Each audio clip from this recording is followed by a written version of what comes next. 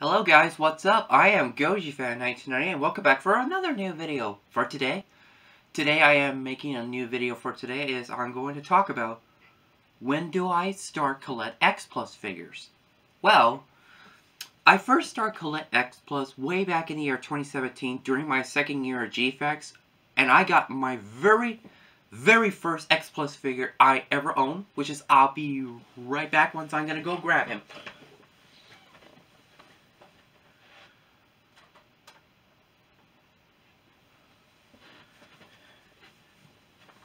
Okay guys, so I'm back.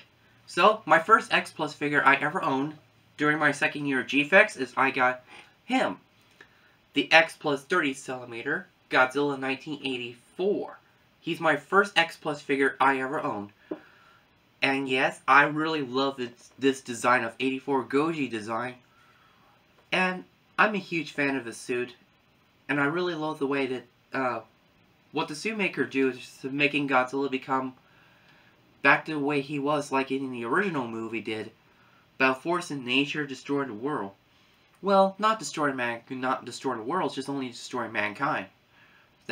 According to Wikizilla's Kaiju profile of the Heisei Godzilla, about this Godzilla, that he was just lost in human civilization and trying to survive, causing destruction as a consequences. So anyway, after I got this Godzilla figure, and I thought that, I should probably get more X Plus figures in my entire collection. So I did. So far, the X Plus figure I have so far is 12. I got 12 of these guys. Which is, I will show you guys what I got in right after the video for how many X Plus figures I got, so you can see how many I have. But in the future, I'm going to go get more. In the following year, and 2024, and much more year. And yes, I love X Plus figures, and I learned so many experts of X Plus know how to get the tail on is use a hairdryer technique. To make sure you got to aim to where you have to put the tail on to make sure to get enough squishy soft to get it in. Mostly, sometimes the tails are really tough to get in. Most tails are easy. Kind of like a Playmate's Mechagodzilla figure, the giant figure, that he always had it easy to get his tail on so easily. Well, mostly. Well, I heard a Kiryu one's the easy one, but I will see if it's right. The expert of X Plus collection, I know, that I'm huge fan with, and even some I friend with, like Gojeri51, he's my friend. Chris Cuban, he's my auto, and my favorite friend. Well, my fan. He used to collect X Plus, but he has only had 2, but he sold most of these guys. And Rigiso, he still collects a lot of X Plus figures. And every time he gets something new for the package for an X Plus figures, he always smells them like, definitely smell fresh final. And yes, I got into that funny moment. So yeah.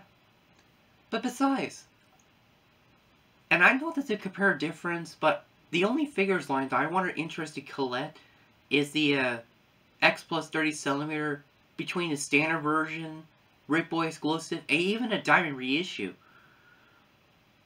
And that I will get the large monster series, which is also known as 25cm. Either I could get standard or Rick Boy, it depends on what version I'm getting. Along with Yuji Sakai figure part for the X Plus 30cm, favorite sculpted line,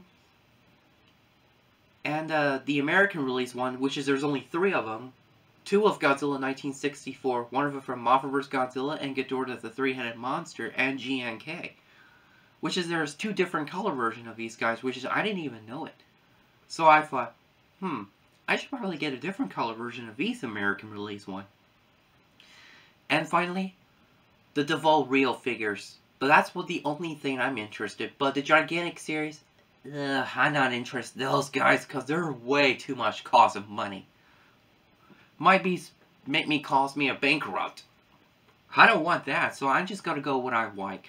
As a collector, I gotta do what I want to know what I'm getting.